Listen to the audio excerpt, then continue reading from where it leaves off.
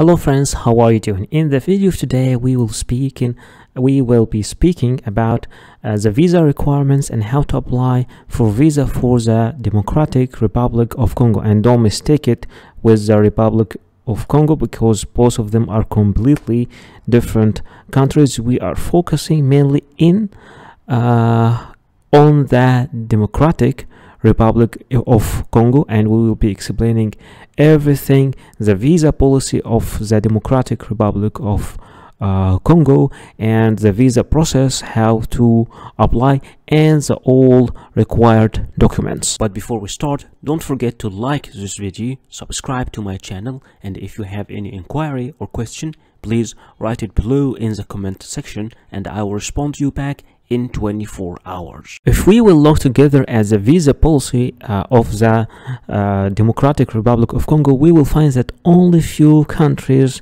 can get a visa-free access or visa on arrival. So the visa exemption for the Republic of Congo, Burundi, Rwanda, Zimbabwe, and the visa on arrival for Kenya, Mauritius, and Tanzania. For the rest of the world, you have to obtain from the diplomatic mission or the embassy in your country. The first thing you need is to fill the application form. This application form is from the Republic of Congo embassy in India, but it can be used for applying from any country in the world. Especially it is very difficult to find a copy of the visa application form online. If you are from Pakistan, it will be difficult to find the application form, so it's better to use this form or any other form you can find online. If we can check it together, this is a visa application form. That's where you put your photo. They are giving you some guidelines of that you need a valid passport for 6 months and 3 passport photos.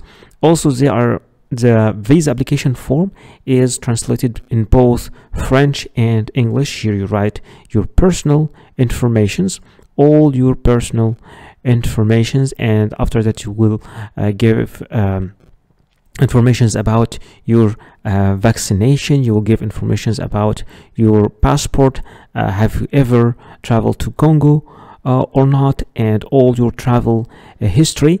And after filling it, you will have to write, of course, the date, and you have to sign also. This is okay. Here you can sign. You can write the date and you can sign here. And this part, for the consular part, you don't have to write anything in this part. So I will give you a link of this application form and some other application forms for different countries. You can Google it online. It's very easy to find. If we look together at the embassy site, so the required documents is your valid passport, 3 colored photographs, 3 passport copy with the relevant pages, and submit 3 copies of the visa application form. And you need also an international certificate of vaccination of yellow fever. This is a very important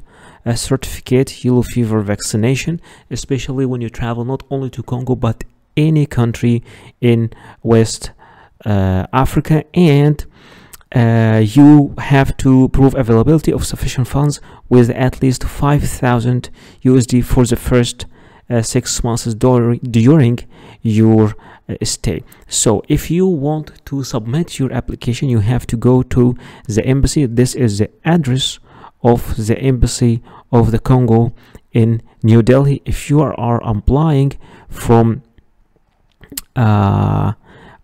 from Egypt, for example, this is the location of the embassy in Egypt. Speaking about the documents you will need to apply for the visa, the first document is your passport. Speaking about the passport must be original.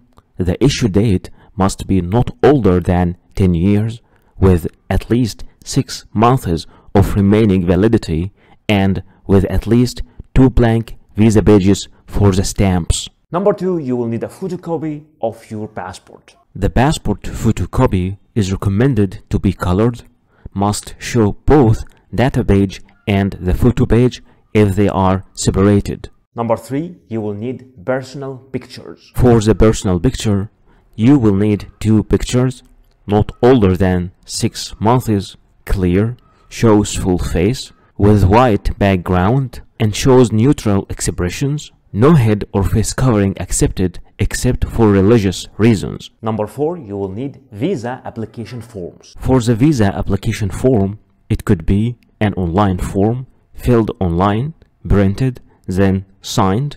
It could be also a PDF form, filled on computer, printed, then signed. And also, it could be a hand-filled form, printed, then filled, then signed. Its type depends on the country of the visa and will be explained individually in each video. Number 5, you will need a proof of status. For the proof of status, it varies. If you are an employee or work in a company, you will need a letter from an employer or HR office or your sponsor stating designation, the date of employment, the salary, the period of stay, purpose of visit, and financial arrangements shall also be mentioned. The letter must have an original signature and a stamp. But if you are an owner of your own company or a partner in a company, you will need a copy of the company commercial registry, and tax card should also be presented. And if you are a student in a school or college, enrollment letter should be provided. Number 6, for foreigners, you will need a legal residence permit. If you are not applying for a visa in the country of your own citizenship, you must provide the original and photocopy of your valid certificates of residence, employment, or student status, or other valid certificates of legal stay, provided by the relevant authorities of the country where the visa center is located. Number 7, you will need a proof of funds. You will also need a proof of sufficient financial means to cover the period of your intended stay. A bank statement for the last 6 months showing regular income. The original bank statement must show the applicant's name and be stamped and signed by the bank's representative. Please note that cash will not be accepted as a proof of funds. In case you don't have a bank account, a proof of any assets can also be presented. Number 8, you will need a flight reservation. The flight reservation is also an important document. A primary booking of flight ticket reservation must be presented, including the return trip.